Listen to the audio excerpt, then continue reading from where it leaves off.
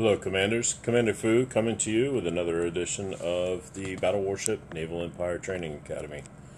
Today I'd like to discuss how to set up your defense and how to have your base ready for wartime. When you go into your dock,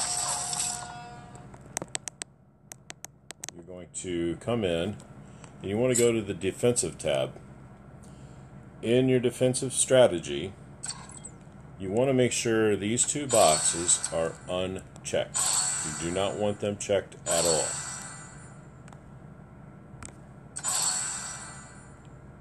Okay, the problem you run into is this is going to, if it's checked, it's going to allow the enemy to basically decimate your fleet, and you'll come back and won't have any ships available.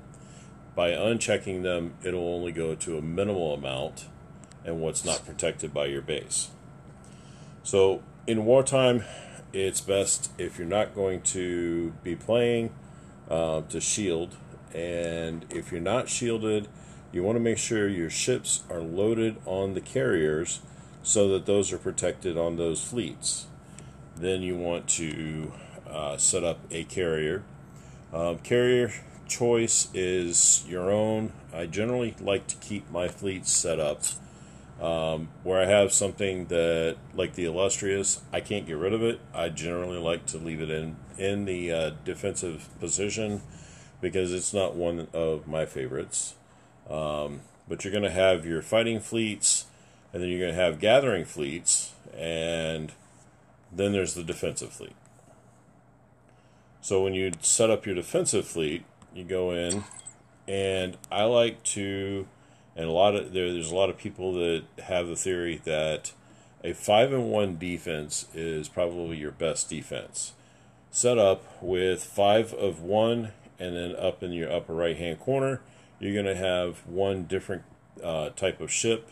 Like I've got 5 destroyers and then a battleship.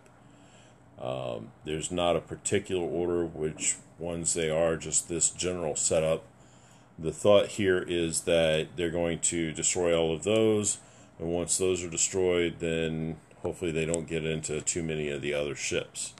The other thing to consider here is the higher that your dock level goes, the higher the warship protection percentage at the bottom of your dock screen here. The higher the warship protection goes. So the ships that are not assigned to your carriers, the warship protection number here, this is what the dock will protect of those leftover ships. So if you have all your ships assigned and you only have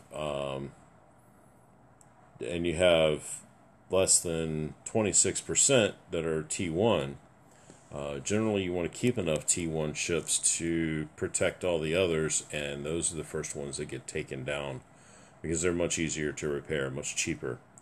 So this is generally how you want to set up your fleet for defense when you're in the beginning stages of the game. And obviously as you learn more and develop more, you're going to find different things that work for you.